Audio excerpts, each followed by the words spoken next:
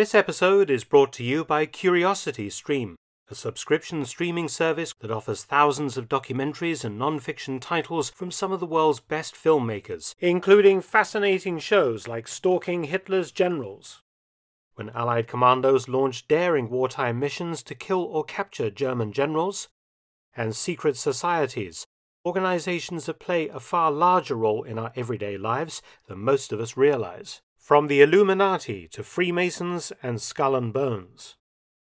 Go to curiositystream.com/Mark Felton for unlimited access to the world's top documentaries and non-fiction series. And for our fans, use the promo code Mark Felton and you will save 25% off, which comes to only $14.99 a year. That's just $1.25 per month. For the very best in history programming, choose CuriosityStream. Many people assume that with Germany's unconditional surrender on the 8th of May 1945, Hitler's armed forces laid down their arms. Most indeed did, but due to Nazi propaganda, two groups didn't completely comply. The first were small groups of Nazi loyalists called werewolves, quite often older Hitler Youth members, who had received some training and arms prior to the war's end as part of a German plan to create a post-war National Socialist resistance movement inside Germany. I've already made a detailed video about this fascinating subject, link in the end screen, but suffice it to say, werewolf was a bit of a damp squib, with only a few attacks in the months after the surrender. However, a potent threat came from a second group, Renegade SS. Some SS units and individuals attempted to avoid surrendering in May 1945 by taking to the mountains of Bavaria and Austria. They did this partly as a result of the wider Werwolf campaign, but also because they found that as SS they feared they would be maltreated or executed by the Allies, or because they had good reason to want to avoid Allied captivity, such as previous involvement in Nazi war crimes. Some also harbored a deep-seated hatred or resentment towards the occupying Allies, and couldn't accept that Germany had lost the war. For occupying Allied forces, the combination of the factors I've mentioned resulted in years of small-scale attacks on occupation troops and German civilians who work for them.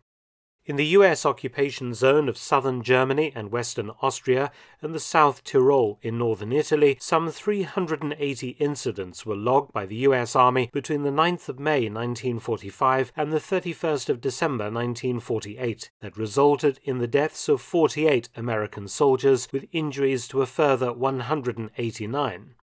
Germany was also dangerous in the years after the war due to gangs of displaced persons, the victims of Nazism, who became lawless refugees who attacked German civilians and US troops alike.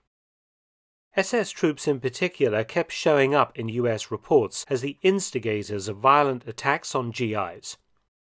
These groups were well armed with automatic weapons and appeared to be living in mountain huts or camping in forests, and the US Army noted that they were receiving supplies from sympathetic local civilians. On the 10th of May 1945, 2 days after the official surrender, US troops on patrol in the Pöttchen Pass, Austria, were fired on by renegade SS soldiers. The following day, 2 US soldiers were shot dead, their bodies being left laying in an alpine meadow near Schießer in the Harz Mountains in Saxony-Anhalt. US forces took immediate reprisals against local villagers. In mid-May 1945, either SS or werewolves planted a time bomb in the cellar of a US Army billet at Colle Isarco in South Tyrol, the detonation injuring 22 American soldiers and burning down a battalion command post. Back in the Harz Mountains, a GI was shot and wounded while picking wildflowers in a meadow while off duty. At Dragschied, a small Bavarian village, a US anti-aircraft unit was attacked by German snipers. They were driven off by a strong US response and escaped. The following day, at Grafenau in Bavaria, a US truck convoy was fired upon, the escort returning fire, killing one of the attackers. A couple of days later, the US Army reported that a 17-year-old SS man was apprehended after firing on US troops. The SS man was subsequently tried by a US military court and sentenced to death.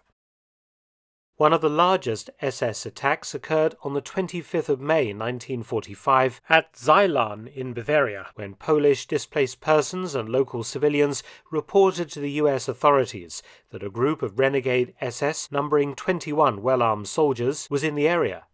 The SS subsequently launched an attack on the American occupation forces. There were no US injuries, but one SS man was wounded and taken prisoner, the rest fleeing into the mountains. US troops checking German civilian IDs at a checkpoint at Maxhüter Heilhof in Bavaria were fired on by an SS man on the 1st of June 1945. Returning fire, the SS soldier was wounded and taken prisoner. Sporadic reports of SS in the Bavarian mountains continued to be received by the US authorities. On the 21st of July 1945, the bridge at Unken, Zellamsee, near Salzburg in Austria, was partly demolished by an explosive charge planted by SS troops thought to be skulking in the hills and mountains thereabouts. This was the last attack attributed directly to renegade SS troops, but violent incidents would continue for years as the US occupation was resisted by a few fanatical individuals and secret groups of Nazis.